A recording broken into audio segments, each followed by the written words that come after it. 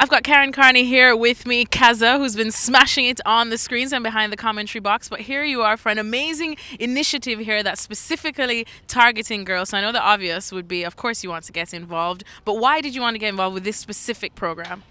I think I came through a similar scheme as the Wildcats, which is probably 2 schemes later on than this. So we looked at trying to get young girls at this level, primary school level, into football. And I think we have to go back a level and build their confidence first by giving them the fundamentals of moving, jumping, twisting, turning. So the Shooting Stars initiative is brilliant because it uses the Disney films that everyone loves, like The Incredibles, Aladdin.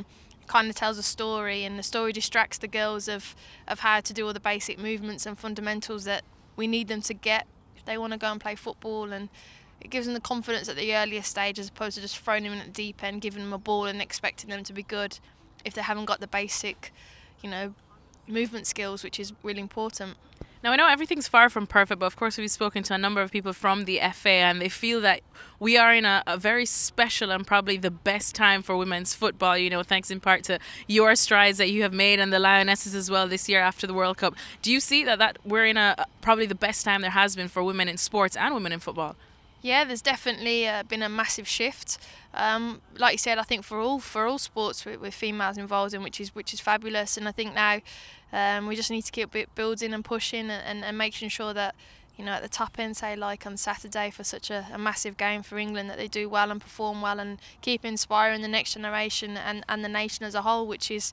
It is a special moment and a big moment that we need to capitalise on, and I think credit to everybody that I think they are.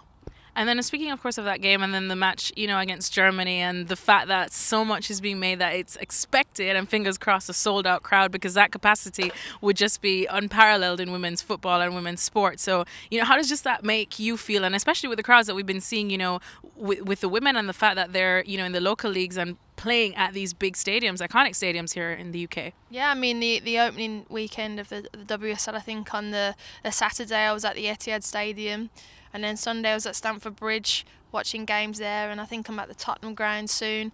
So it is good, but I think they're really good for those one-off games throughout the season to get a big crowd. But I think the key is that we need to get people regularly down to their local WSL teams. So I was at Kings Meadow, where Chelsea played for the Chelsea-Arsenal game recently, and there was just under, I think, 4,000 people there. And that's what we need. We need their home grounds to sell out, and then if we go to big stadiums for one-off games, that we get the big crowds. But I think it's week in, week out that we need to get bums on seats, and the girls just need to keep playing well and producing a good product that people want to come back week in, week out and watch and fall in love with the girls for how they play and their personalities.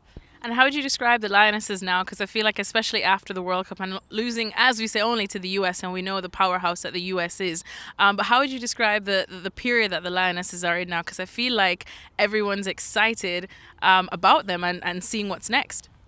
I'm excited now, coming away from them. I'm excited to see what the future holds for them, especially with, the home Euros, and there's even the Olympics as well to look forward to. So there's 2 massive tournaments that can really catapult the game even further, which is again exciting. But it's a really, you feel and sense that everyone really wants the team to do well, and that's really, really nice, because everything we've had for the last God knows how long, where it's been restrictive and there's been barriers, we've now turned a corner and everyone's like positive, wanting them to do well. More opinions of the team are getting put out there, and so there's been a massive shift, and that's credit to everyone for being open-minded, breaking down barriers and pushing and supporting the team, and long may it continue.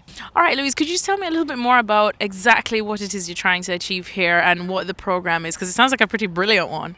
So I think it's best to start with, every parent wants their daughter to grow up confident, resilient, and full of independence.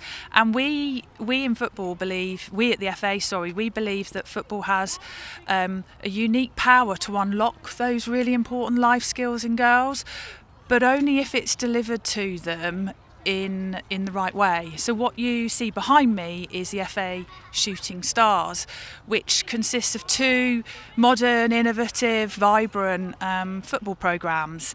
One delivered at lunchtime, the second delivered after school, and both inspired by the magic of Disney and different movies and movie characters from Disney. And what's the reception been like so far? Because, I mean, just looking at the girls, they already look like they're having an absolute blast. I almost wanted to get involved.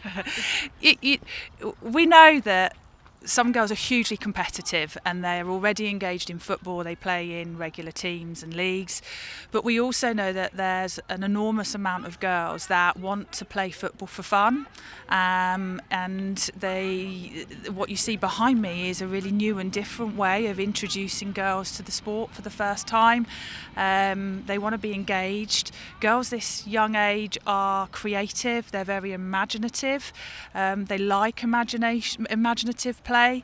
So that's what the Shooting Stars programmes are about, is encouraging girls to get active through the medium of storytelling and imaginative play. Thanks so much for watching ESPN on YouTube, and for more sports highlights and analysis, be sure to download the ESPN app, and for premium content and live streaming, subscribe to ESPN Plus.